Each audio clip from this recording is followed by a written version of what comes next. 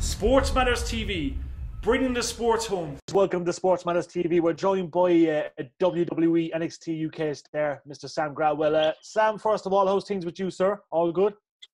How's it going, mate? Yeah, I'm all good. How are you? Yeah, I'm very good. Things are good in Cork at the moment. Obviously, strange circumstances for us all, but we'll get there, no doubt. Absolutely. I mean, this is the new normal. This is the new normal now, isn't it? Oh, it is. It is. It's crazy times. And at least we still have WWE on our screens. You know, that's the main thing. I could not agree more. Absolutely. Now, Sam, we have to take it back. We have to rewind. Tell us, where did your love for wrestling come first there? Well, so my granddad used to tape films for me when I was little. And he taped a film called The Land Before Time for me, which is, for those of you who don't know, it's a heartwarming tale about some young dinosaurs. And do you remember back in the day when you'd tape something on VHS, and when it finished, it'd flick over to whatever had been taped on the tape prior? Yeah. So I finished watching Land Before Time, and all of a sudden, it flicked over to Kane making his entrance. And I was just absolutely blown away. I just couldn't believe this big, red, massive man who was making fire happen everywhere. And it just absolutely captivated me. And the next week, I think I just said to my granddad, like, can you just take that instead? Like, can you just bring me that? And he started, instead of cartoons, he started bringing me tapes of WWE, and that was me hooked. And like from there, it's been all up and up. Obviously, we've seen so many big UK stars. Obviously, the British Bulldog, he's a guy that pretty much put the UK on the map. Obviously, Dynamite Kid. Absolutely. When did you first get into a wrestling school, or I suppose a place where you could learn the ropes? So the first thing I did was go on Google, and I live in Blackpool. Yeah. So I googled just professional wrestling training Blackpool, and the first thing that came up was a man who, I'm not going to give his name, but I gave him a call, and he's a bit of a notorious con man, and he said, "I'll train you for £5,000, but don't worry, I make that per match. So as soon when you've been trained by me, you'll be making that back in no time." And luckily, I wasn't fooled. I decided not to part with £5,000 to be trained by this man I've never heard of. So I broadened the Google search, and I eventually found the Grand Pro Wrestling Training School in Manchester. So as soon as I was old enough, so I was around 16, I started getting the train up to Manchester every Sunday. Yeah. And I just never looked back. It was just the best thing. It was just the best thing I'd ever done. And every time I thought I'd learnt it all, every time I thought I'd cracked it, there was something new and something new and something new. And then the first time I stepped through a curtain and wrestled in front of a crowd, it was just like, there's just nothing in the world like it. And tell us about that first match, Sam. Obviously, you've had so many matches under the belt, like, wrestlers go 24/7. But tell us about that first match. Was there jitters? Was there nerves? Do you know what? There was actually a point where, so I was stood behind the curtain, and my opponent made their entrance first. And when he stepped through the curtain to make his entrance, there was a very, very fleeting thought through my mind that said, "There's still time to run. There's still time to leave." Luckily, I didn't, and I went out there, and I don't remember much. It's such a blur.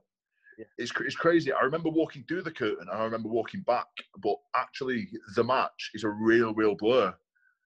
But when I came to the back, my trainers were there waiting for me, and some of the guys that I trained with, and they gave me a round of applause and told me I did really well. That sort of calmed my nerves and made me think, oh, do you know what? I can do this again. I can do this a second time. No better man. And like the rest is history. Obviously, we've seen you on our screens, WWE NXT. We've seen some big rivalries with Mr. Pete Dunne. Tell us, what was it like to battle Mr. Dunne in the UK Championship? Obviously, he took that little dream away, but obviously there's plenty of more years ahead. Yeah, absolutely. And I've known Pete Dunne a long time, so I was really, really happy to be in that spot with him. And it was so. I did a tour of China a few years ago in 2000. I think it was 2015, and there was an absolutely just a star. There was just an absolute cast of stars that were on this random tour.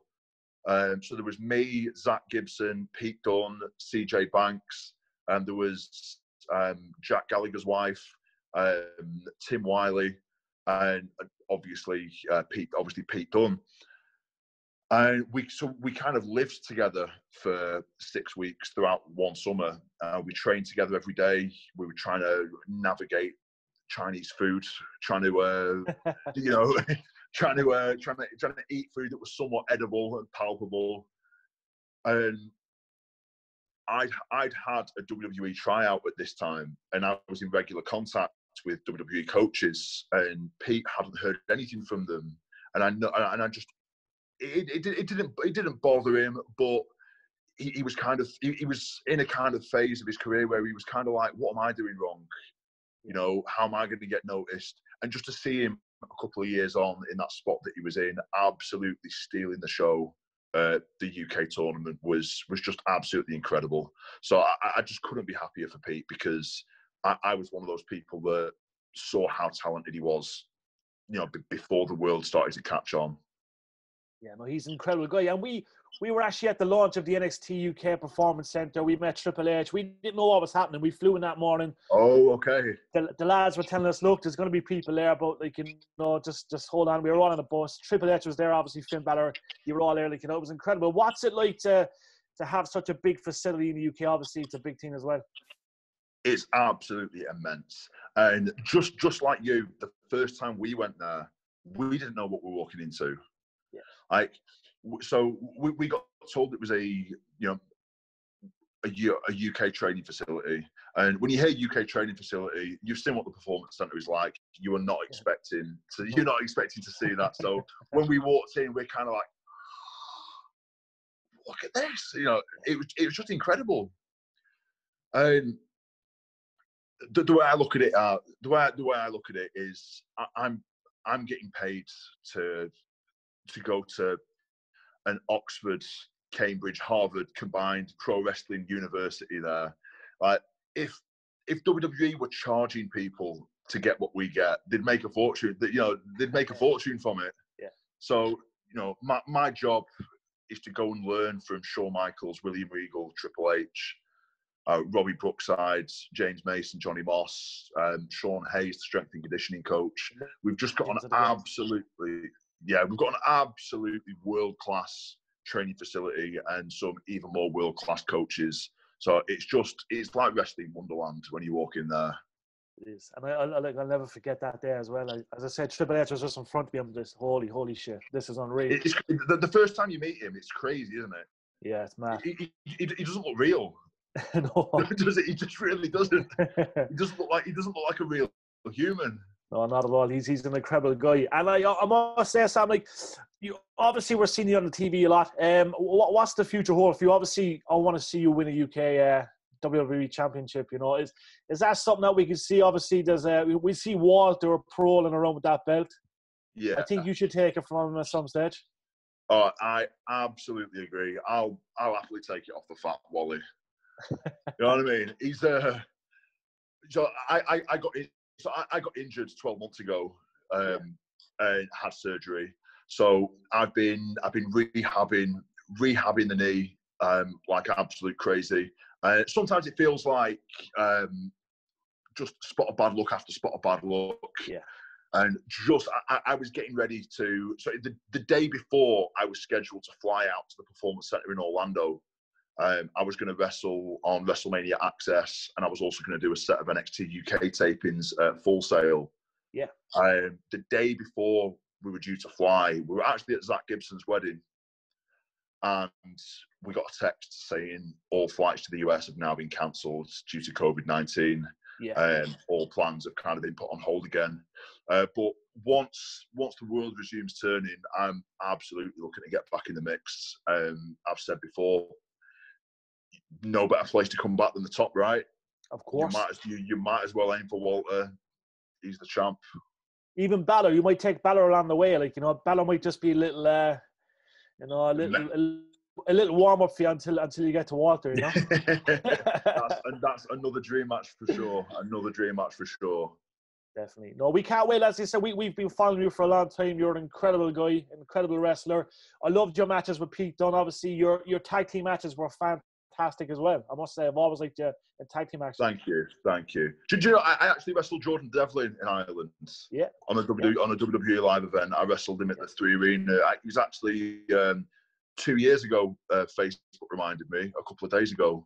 Yeah, so I do love Ireland. I'd love to come back. Definitely, and as I said, it's the takeover. Hopefully, I think the takeover is rescheduled for later in the year. Hopefully, we'll see you at the NXT Dublin takeover. That'll be awesome. I certainly hope so. That'll be awesome. Listen, we're going to make sure we're plugging you as always. We're going to keep an eye on you, and hopefully, we'll see that strap around your waist in the near future. Hopefully, it's sooner though, rather than later. I hope so too. Thank you very much, mate. Anytime, Sam. I appreciate it, bud. Thanks a million.